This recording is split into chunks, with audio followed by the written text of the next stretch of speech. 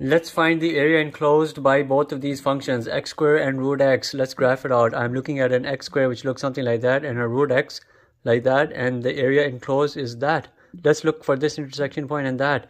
X squared is equal to root x. X squared minus root x is equal to 0. Isolate a root x. You have here x to the 3 over 2 minus 1 is equal to 0. Solve for x in both cases. X here is equal to 0, comma 1. Put 0 and comma 1 the original functions. You have a 0, comma 0 and a 1, comma 1. Now we have everything with regards to an integral from 0 up to 1. I have an upper curve which is a x to the 1 over 2 which is your root x, and a lower curve which is your x squared.